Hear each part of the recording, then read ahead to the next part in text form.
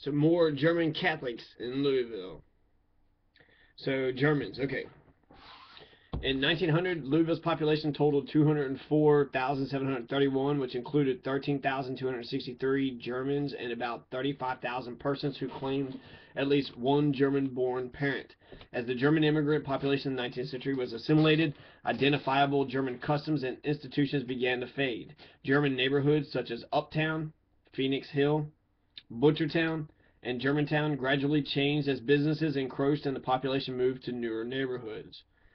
Sermons at German Catholic churches and services at German Protestant churches began to be conducted in English rather than German. Catholic parish schools that had previously taught solely in German began instruction in English.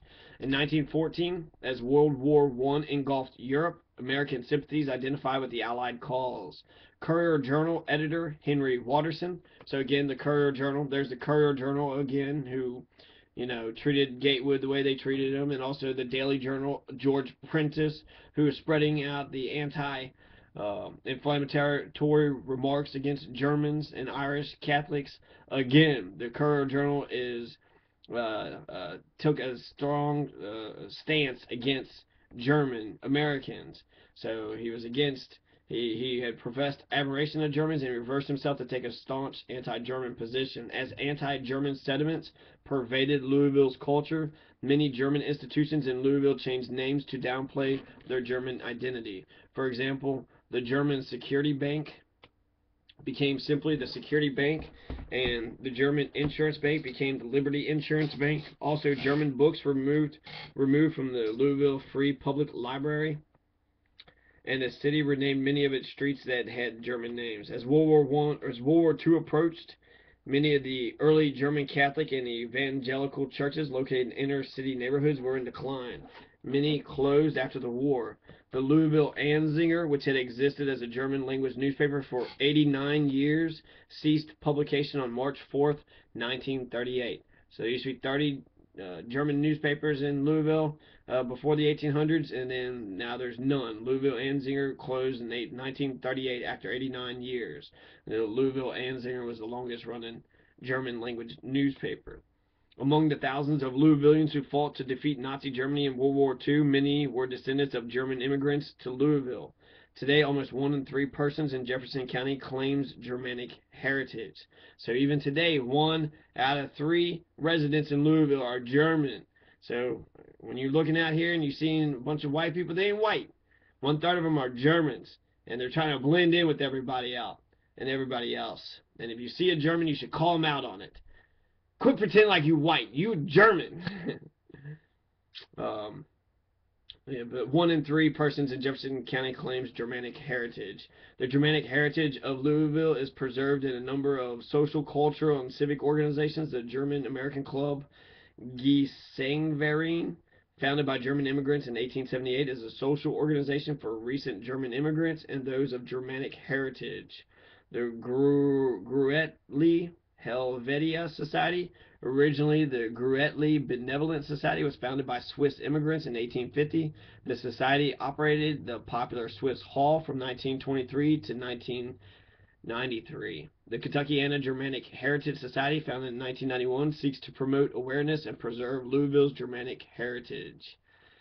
The city of Louisville began a civic and cultural association with Mainz, Germany, in 1977. The 2 cities officially became sister cities in 1994. So Louisville and Mainz, Germany are sister cities. So we have a sister city in Germany. Louisville does. Germantown, the Germantown neighborhood, bordered roughly by Goss Avenue, Barrett Avenue, Beargrass Creek, Broadway, and the CSX railroad tracks, was a popular settling spot in the 1850s for German Catholic immigrants. The land was once part of a 1,000-acre grant to Colonel Arthur Campbell of Virginia to reward his services during the Indian hostilities in the Northwest Territory.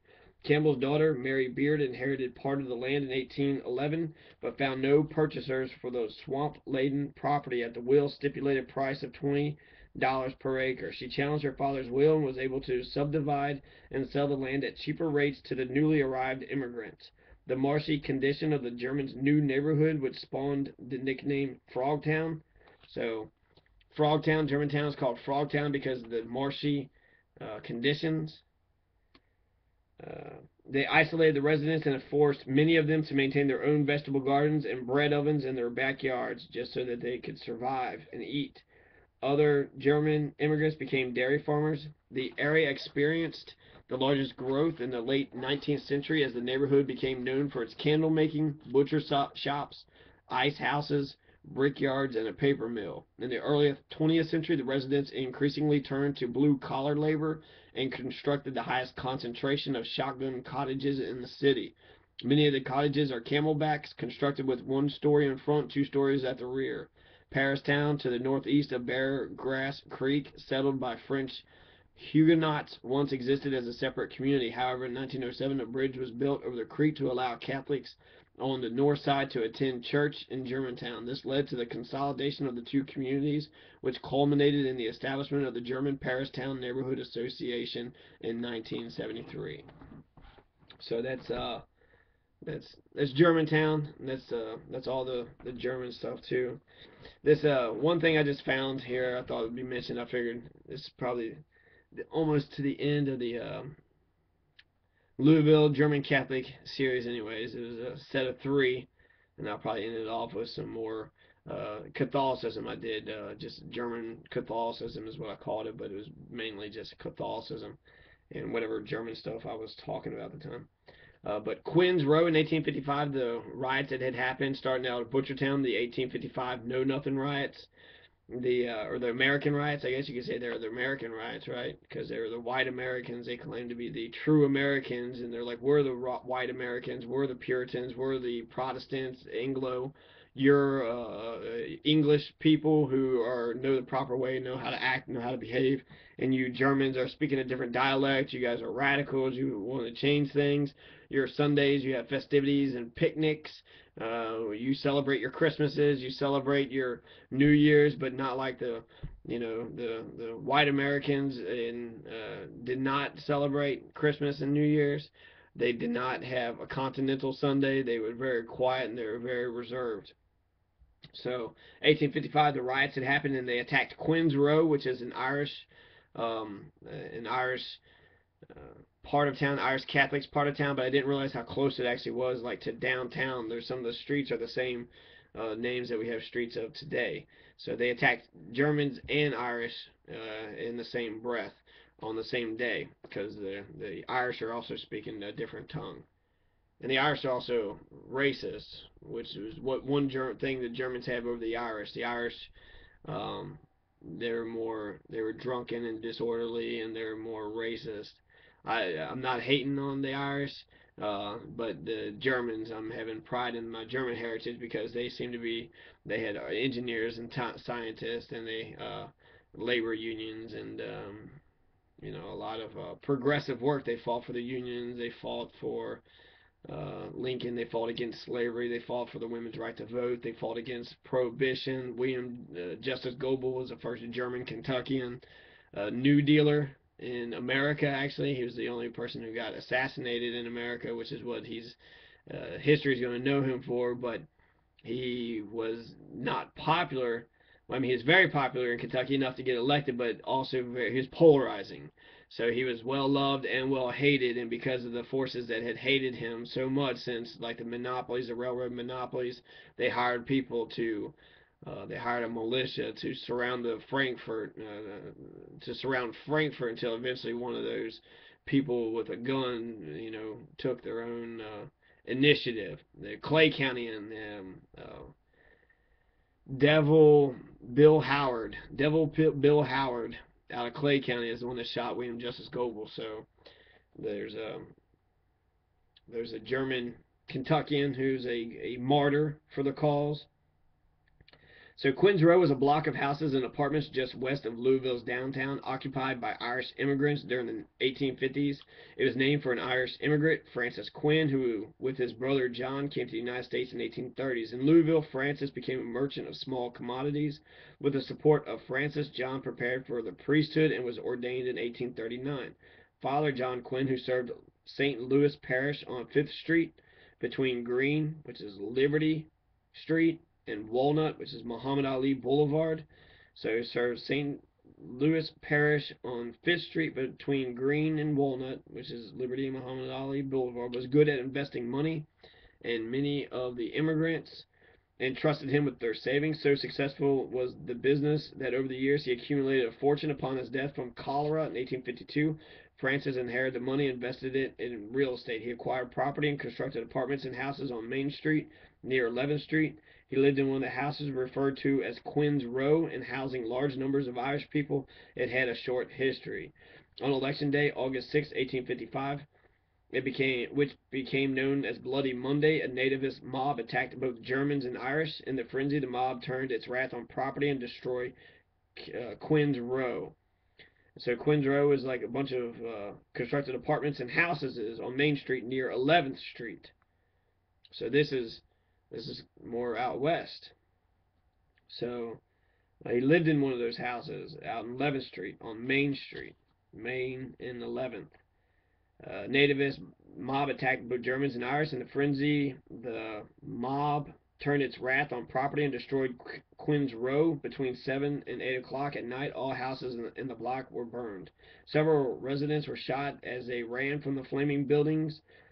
According to newspaper accounts, a number of people died, including Francis. Like other victims of the tragedy, Quinn's heirs filed suit for compensation under an 1860 act that authorized the Louisville Council to compensate for property harmed by the Bloody Monday riots.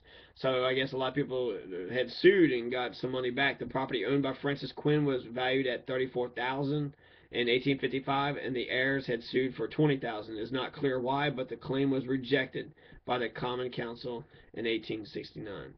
So it's kind of a sad end for the Irish there, the Quinn's Row. And 22 definitely reported deaths, but Bishop Spalding, he had said that there were over 100 deaths in the 1855 riots, and I think that the newspapers that inflamed, the anti-foreign sentiment, they wouldn't actually have told the truth of what they had done, what they had actually fanned the flames of. So I think that the media would have lied. I would not trust the media. The Spalding, I mean, I believe the bishop. I believe that it would just be like lynching. I mean, it's not just like lynching. Lynching was worse, but with lynching, they would lie about it. They would either, some of it got reported. Sometimes there were, white people, white American Anglos were proud of the death and destruction that they had caused, and they would take a picture of it and send postcards to all their friends. But other times it would just happen and nobody would say anything at all. It was just swept under the carpet and nobody knew anything about it. The person would just go missing, and that was it. That was the end of that story. So I feel like that is more likely to have happened here, against the Irish and the Germans. They killed 100 people, but they just want to keep it under wraps, so they tried to not actually get the fact that there was over 100 people were killed. They were burning people in the fires, and people were being consumed, and they were inside the houses. And they were being attacked in their businesses, their stores. They're getting, I mean, that many people died, so the specific incidents are written out there. So the mother watched, two sons, one of them die in a fire, and then one of them gets shot. And there's other stories like that too, which I guess would be a good ending if I had those stories. Um, but yeah, their stories are pretty bad. I mean, it was an anti-foreign riot. So just like the Mexicans, I think that's how they were treated. Germans coming here speaking a different language. They had their own culture. They stayed off to themselves. They had a different religion. They had different, ethics and morals. They're all Christians, right? All of them are supposedly Christians, which is crazy how Christians seem to want to attack other people who don't believe or look like them or talk like them. Christians, right? The Protestants do not have a clean record when it comes to that. I guess the Catholic Church doesn't really either.